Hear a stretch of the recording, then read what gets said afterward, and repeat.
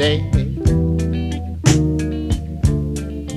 How I wish for school days. How we used to run and play.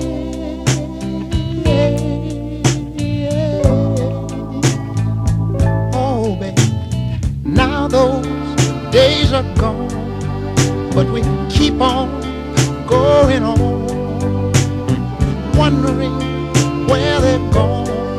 School days.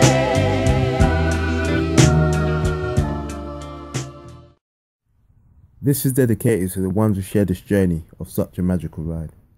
The ones who are no longer here with us, but in spirit will be forever by our side. This poem is in honour to the former students who shared my years in St Mary's, C.of.E., Hendon High. Back when it was an honour to wear the blue blazer with pride, and house name and colours made us have a bond and unity that we always took in our stride. But any school who tried to challenge us, as a whole school will stick side by side, because on our badge it may have bared a picture of our lamb, but we always had a lion's pride. Brent Cross Shopping Centre, the central meeting place for our journeys to and fro from school. All arriving on different bus numbers, but the 143, our personal taxi service, on the rest of the journey to begin our day at school.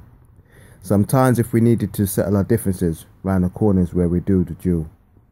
On the odd occasions we'll turn it into a battlefield, when against other schools we felt we had to represent St Mary's name. But Brent Cross was always a place where we'd have fun and games with our peers before we made our journeys on the many buses back home. Before we even entered the school, it was to Ray's shop we would always head. Bonbons, apple, rhubarb and custard sweets on the menu was an energy boost to get us through the day. And those who dared to risk it brought sweets into the church when we went to pray, because getting caught with your sweets meant certain detention, if not more, that day.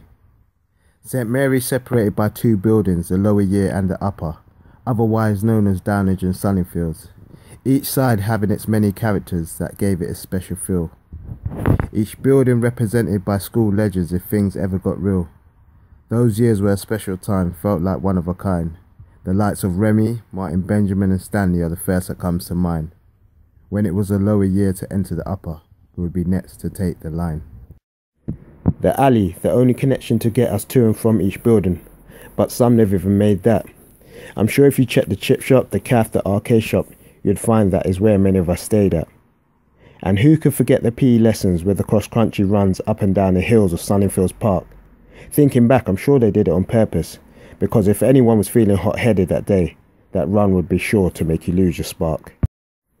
St Mary's C.of.E. Hendon High, ruled by the fearsome Mr. Woods. Not a man of many words, but by passing the deputy head and getting called in his office for doing wrong, it could mean you'll certainly be gone for good. These are my memories of a school that played a part in the man I've become today. And I'm sure we all have our own memories of the many special moments in our school years we shared in those days. Sometimes I wish there was a magical button so I could go back and see some of the memories we had. Some good, some bad.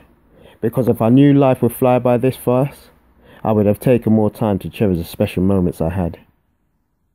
This poem is dedicated to the ones who shared this journey of such a magical ride.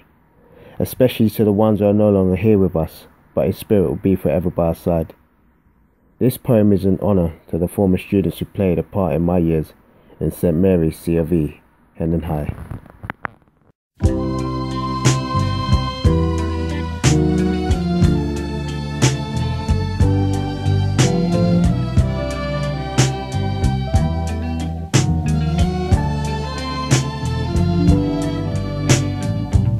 School day. How I wish for school days. How we used to run and play.